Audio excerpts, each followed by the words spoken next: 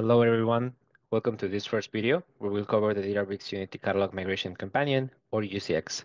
My name is Andres Zúñiga, I'm a Senior Scale Solutions Engineer at Databricks, and I've assisted multiple Databricks customers with their Unity Catalog migrations.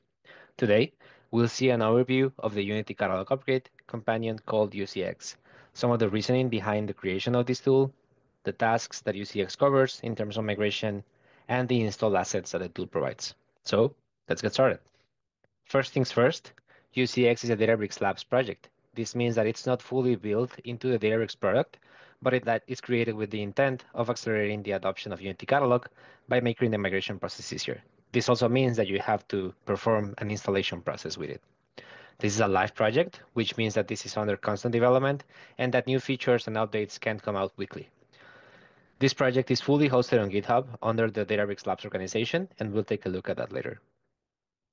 The UCX tool provides functionalities that help on different areas or tasks of the migration process, covering everything from the initial assessment of your current architecture to the creation of cloud objects and the migration of tables. Now, why was UCX created? And I think I already covered a bit on this topic, but in essence, we had a lot of customers upgrading to Unity Catalog, and this was a highly confusing and slow process for them, since there weren't really any straightforward tools or guides to follow. For this reason, UCX was created with the goal of providing a single solution using Databricks built features that helps with understanding your environment, as well as providing a framework for migration. As I mentioned previously, UCX is a Databricks Labs project, but this doesn't mean that it's not up to the highest standards for testing, releases, and documentation. So now, let's dive deeper onto what the actual tasks that UCX covers are. And for this, we have this graphical representation of how UCX works. First, we have the installation process, which is performed using the Databricks CLI. Simply by running the installation command from your terminal, you can start using UCX on your workspaces. After this, we have tasks related to the actual migration, like the initial assessment, the migration of the legacy workspace groups to account groups, the migration of tables from Hive to Unity Catalog, and the migration of legacy code to be Unity Catalog compatible. UCX will generate all of these jobs automatically, so it's as easy as following the step-by-step guide available in the repo. UCX will also generate a set of dashboards, which can be used as easy and quick reports to review the assessment results or just to check the progress during the migration. So now that we know what UCX covers, let's make a quick relation on what each job is related to. Okay, so we have the assessment workflow. This is going to be the first stop, the first thing that we need to execute when we install the tool. This is what's going to crawl on your workspace, get the results, save those on a table, and then that table is going to be used to populate the dashboard. Then we have the group migration, table migration, and code migration workflows. All of these are going to be related to its specific task. So you have different jobs that you can execute, either to actually perform changes on the workspace or to validate or mitigate any issues that you find in the workspace. Okay, so now that we know what UCX covers, let's go to the repo and see how the project is structured. If you remember, I mentioned that the project is hosted on the Databricks Labs organization. So here we can see the Databricks Labs repo organization, and we can see pinned at the top is the UCX repo. If we click on this, this will take us to the Databricks UCX repo.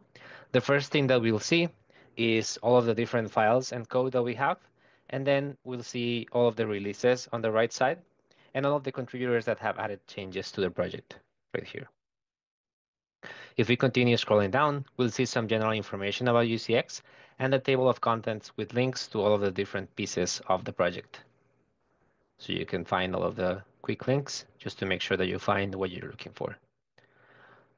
Further down, we have the installation guide and the prerequisites required on the local machine to execute the install commands. Among these, we have the Databricks CLI, as I mentioned, as well as Python, and having the workspace admin rule. This is going to be really important since you have the requirement of having those permissions to be able to create the assets and execute the jobs.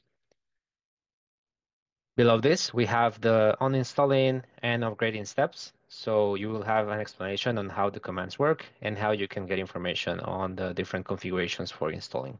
We'll cover this in a separate video.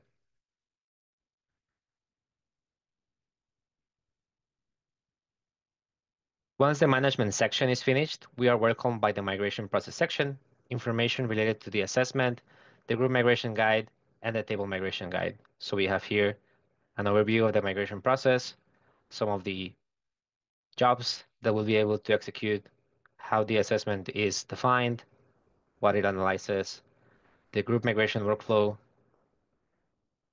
and then the table migration step-by-step process that you can follow to perform the migration.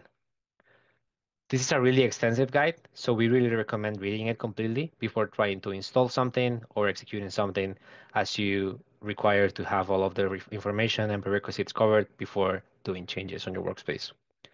Make sure to check our other videos related to UCX to know more about the installation process, the execution of the assessment, and a demo on group and table migration. Thanks.